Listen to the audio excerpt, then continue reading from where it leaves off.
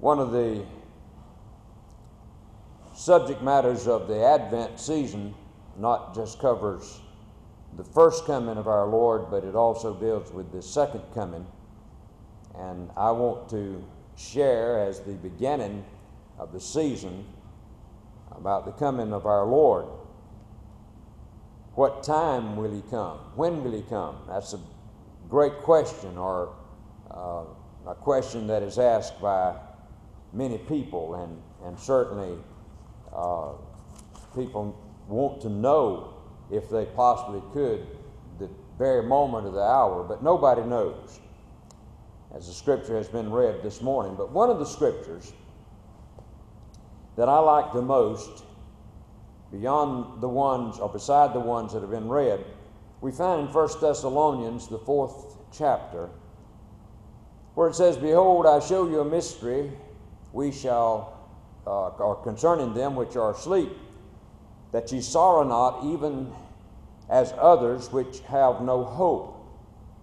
For if we believe that Jesus died for our sins and rose again, even them which sleep in Jesus will God bring with him.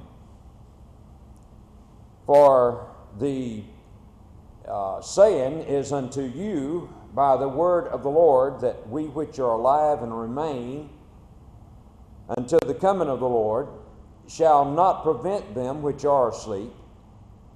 And for the Lord himself shall descend from heaven with a shout, with the voice of the archangel, and the trump of God, and then the dead in Christ shall rise first, and then we which are alive and remain shall be caught up together with them in the clouds to meet the Lord, and therefore we shall be forever." Then he closes that particular portion of Scripture, "Wherefore comfort one another with these words." Now, I believe that God is speaking to his people as never before in regard to this great Bible truth and the great Bible doctrine. Now, I've been preaching this message of the second coming for 49 years, and I believe this great Bible truth. Never in all my 76 years of life have I been so sure that the coming of the Lord is very near. Now, I do not know the day nor the hour of his coming. And if a preacher or anybody that's a Bible student were to say, I believe he's going to come next month or this year, pay no attention to that, because nobody knows the moment or the hour of his second coming. Only God knows. But if it could be today, it could be tomorrow, it could be this next week.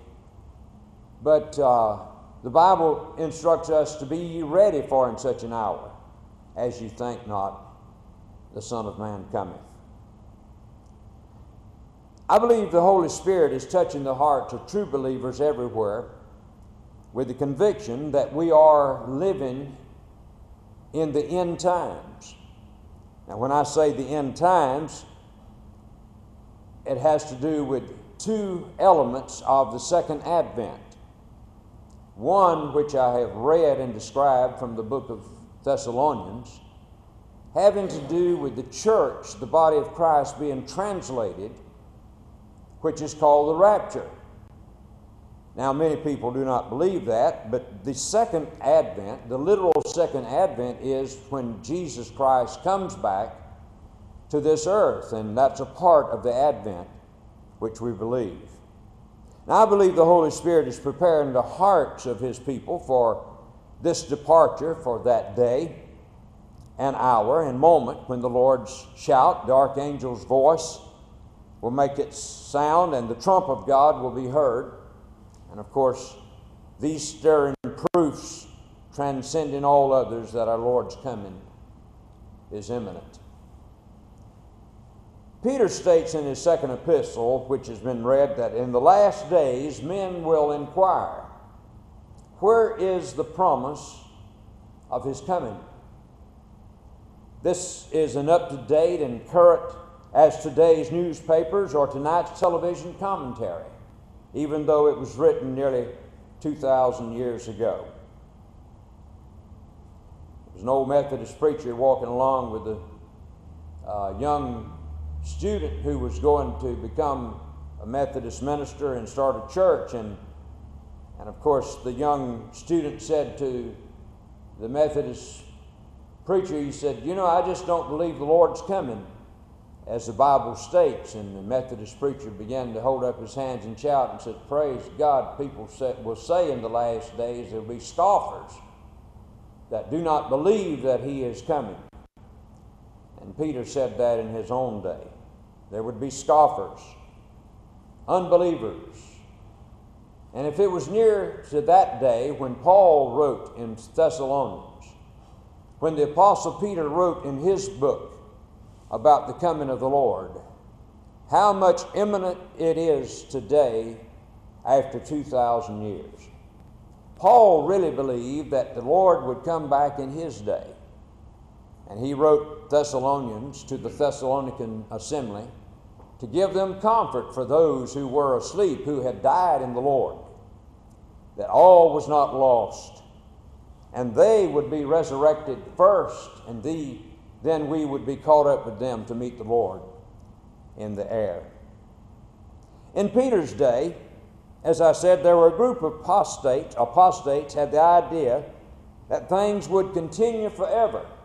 Nothing would ever change. Maybe things would get worse, and I'm going to describe that in just a moment. They believed that God would not interfere with man's programs and his progress. Peter reminded those scoffers that God has intervened in the affairs of mankind in the past, and they did so in a most convincing way, in a judgmental way, through the universal flood. If you read the story, 2 Peter 3, 5 through 6, in those days of Noah, people did not believe that judgment would fall. They scoffed at the idea when Noah was building the ark. And as he built it, he preached. The Bible says he was a preacher of righteousness. And all of a sudden, that which he preached, the truth came about. It began to rain, the floods came, and the earth and all the things in the earth was destroyed.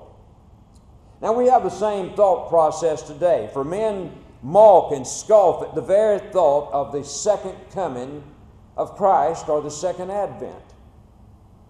Now I tell you in certain terms, according to the Scriptures, the angels and the Son of God himself have already testified the fact that he would come again. In fact, in John 14, we use that scripture many times at funerals. He said that he would come again. He has gone to prepare a mansion for us. And if he goes to prepare a mansion, he says, "I will surely come again to receive you unto myself." And then, of course, the angels testified the fact that Jesus would come again. As Jesus ascended back to heaven after his death and his walking on this earth for some 40 days amongst the men, as he ascended back, the angels said, "Ye men of Galilee, why stand ye gazing up into the sky? For this same Jesus which is taken from you will come back in like manner." And Peter reminded all of those in a convincing way. And we have that same thought process. And I tell you, in certain terms, according to the Scriptures, that the angels and the Son of God, he's surely coming, and soon, suddenly, in a twinkling of an eye, one day and soon, the great event will take place. Paul mentioned how the change would come about in 1 Corinthians 15. Now, the Scripture has a term which is called Maranatha, which means, "Even so, come, Lord Jesus." Now, let's think about this just for a moment. The orthodoxy of the church is determined on how we believe the Scriptures. If we believe the Scriptures to be the inspired Word of God, and The orthodoxy is determined by what we believe and how we believe concerning the deity of our Lord, the virgin birth, his death, and his resurrection. But the spirituality of the church is determined by the belief in the second and the soon coming of our Lord. Now, think about this for a moment. If we really believe this truth, that Jesus could come even today or tomorrow or within the next few days or weeks, what more incentive should that be for the church of the living God to try to win souls to the Lord? Because there's multitudes of people around us that's never known the Lord Jesus Christ. And then what more incentive is that from Titus, the blessed hope of the church, for us as church-going people, for us who have been saved, to live more close to the Lord, to be more dedicated to the Lord? What more incentive is there if we really believe that Jesus is coming soon? Does it take a tragedy, a terrible thing to happen in our society for our church houses to be filled? I believe if there were to be a tragedy today, it wouldn't affect very many people. Oh, for a week or so after 9/11 happened, there were a lot of people that came out to church because they were in fear of what might happen next. After the wars occurred, church houses were filled with people because of fear, and it seemed like church numbers ran over and attendance was big. But then after a while it died down because it got back to normal. Why is that it takes a tragedy in our society to get people to come to church or to get closer to the Lord? Why? Because they're afraid of what might happen and they want to be right with the Lord. Well, if we really believe that Jesus is coming soon, then church-going people ought to get right with the Lord. Amen? There ought to be a revival within our hearts and lives. Now, so the Bible promises us that Jesus will return to take his faithful followers with him, to live with him in his glorious presence forever. Now, according to Scripture, as I've read, everyone else will be left behind to face God's judgment and wrath. Now, there's a lot of people that do not believe that, but they that will be taken will go with him, but the others will be left behind. And if you've ever read the book Left Behind, you'll understand what I'm talking about, and if you believe his writings. Everyone else will be left behind for God's judgment, and if Jesus were to return today, the question is, are you ready for his coming? Now, this is the most important question which you and I will ever answer, except for one other question that was asked by Nicodemus to the Lord. What must I do to inherit eternal life? Now, this is the blessed hope of the church. Our hope cannot be in circumstances, no matter how badly we want them or how important they are to us. If our hope is only in our circumstances as we define them to be good, as we want them to make us happy, we will always be disappointed if our hope is not in the Lord. That is why we hope in God. God has continually revealed himself to be the God of newness, of possibility, and of redemption. Now, the Bible tells us in the last days that there will be peerless times. I preached on that message a few Sundays ago.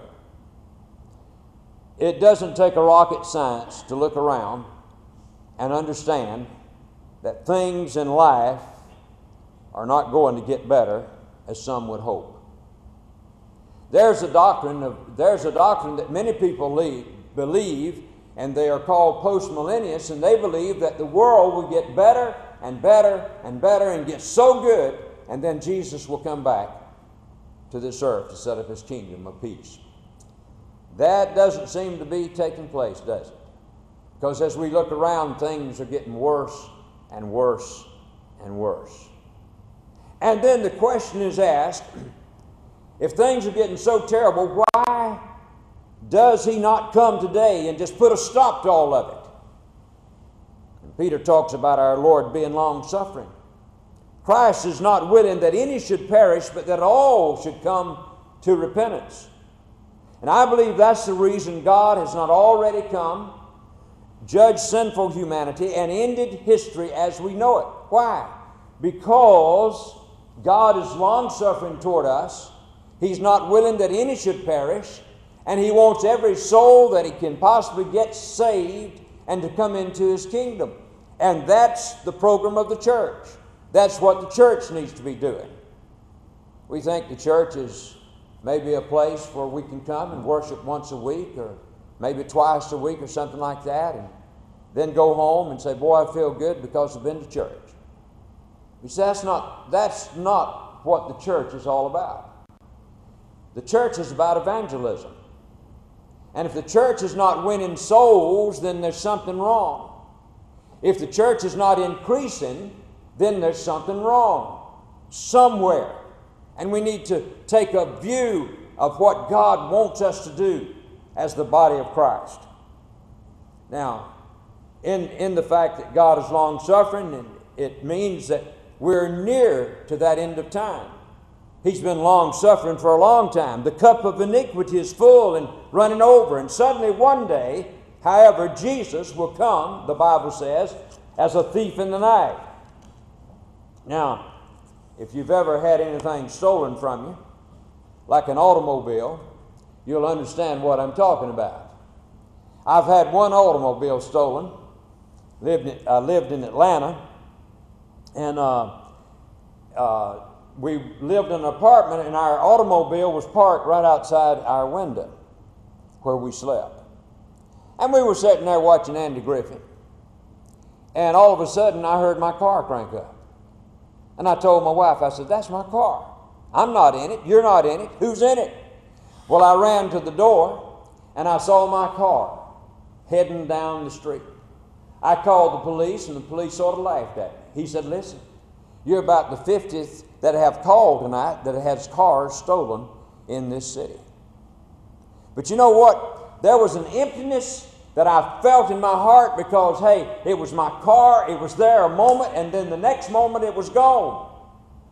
That's how thief works. Now, God's long-suffering is near to the end. Suddenly, one day, Jesus will come as a thief in the night. And he further states that the heavens shall pass away with a great noise, and elements shall melt with a fervent heat, and the earth as we know it will be burned up. Eventually, this earth as we know it will change. All of the things in this earth will make a change because it will be burned with an element of fire. Now, a lot of people, after the atomic bomb was invented and dropped on Japan, and people became fearful of what might happen in the future if some rogue nation got a hold of the atomic power, how they would destroy mankind. But I want to tell you, the Bible says that God will cleanse this earth by a great atomic fusion, fire, fervent heat. And you say, well, boy, the atomic bomb could do that. Won't man have to do that? No. God spoke this world into existence. All he's got to do is change the routine of how the mixture of all these things and combustion happens. God is that powerful. All he's got to do is speak the word, and this earth will be cleansed. Now, do you agree today that our world is in a mess, and his coming is the only way out? No president, no Congress will ever be able to set things straight. I don't care how much they legislate. I don't care what they do in Washington, D.C. I don't care what they do in Atlanta, Georgia. I don't care what they do wherever in our nation. Man will never be able to set things straight. To pay our unbelievable debt that we're in, Deliver us from the horrible pit that we've dug ourselves and others in. The newspapers and televisions are filled with reports of murders and robbers and rapes and child abuse, and there's a worldwide convulsion of violence and terrorism. All the signs seem to indicate that something is going to happen soon. Jesus said that there would be signs in the sun and the moon and the stars, and upon the earth distress of nations, and the powers of heaven shall be shaken. The Bible says God is going to shake the earth once more. What kind of mess are we in today? Rampant immorality,